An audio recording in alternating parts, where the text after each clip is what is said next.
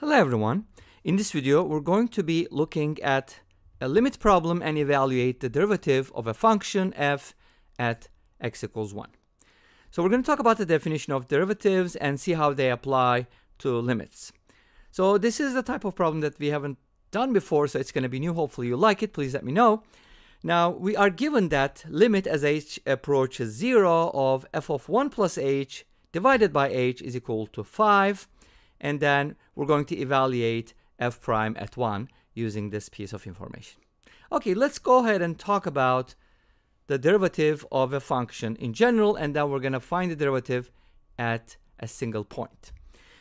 Right, so if y equals f of x is a function of x, then we can write the derivative of f with respect to x as a limit, which can be written as follows. Limit as h approaches 0 of f of x plus h minus f of x divided by h.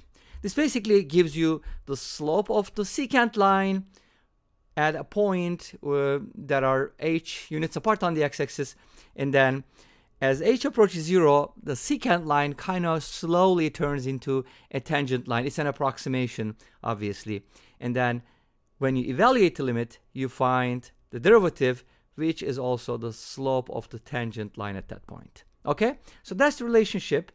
That's the calculus way to do things. Now we're going to talk about a particular limit because our goal is to find the derivative at x equals 1. So what we can do is, since this is also a function, assuming that f is differentiable at every x that is talked about here, we can replace, and obviously it has to be differentiable at 1 because needless to say, right? Otherwise they wouldn't ask for f prime at 1. So we're going to replace x with 1 on both sides. That's going to give us f prime at 1 equals limit as h approaches 0 of f of, be careful, you're replacing x with 1, not h with 1. So it's going to give you 1 plus h minus f of 1 divided by h. Awesome. Now can we evaluate this limit directly? If you plug in h equals 0, you get f of 1 minus f of 1, which is 0, divided by 0, which is kind of weird, right? We kind of have to fix that problem. So here's one thing we can do though. Do we know f prime at 1? No, we're trying to find it. But do we know anything about limits? Yes, we do know this limit, so let's see how we can use it. Wow, it looks like it's part of our expression. So let's go ahead and split up f prime at 1 into two pieces.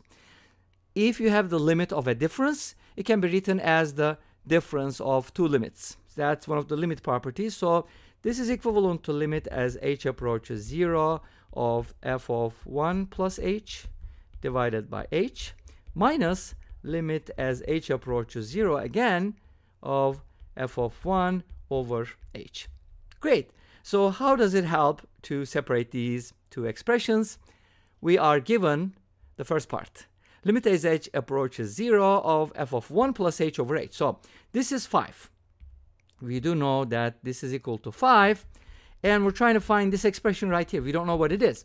But in order for the limit to exist, if you look at this limit here, take a look at this limit. If h is replaced with 0, we get f of 1 over 0. So that limit doesn't exist unless f of 1 is 0. So we can get something like 0 over 0, and then it'll be resolved and turn into a limit. So in order for this limit to exist, f of 1 needs to be 0. Okay, so how does that help though, right?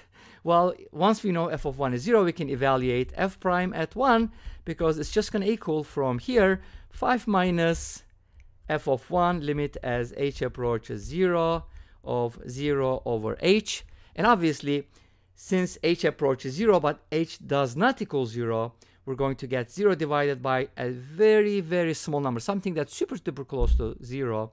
And this is going to be 0. So f prime at 1 is going to equal 5. And this brings us to the end of this video. Thank you for watching. I hope you enjoyed it. Please let me know. Don't forget to comment, like, and subscribe. I'll see you next time with another video. Until then, be safe, take care, and bye-bye.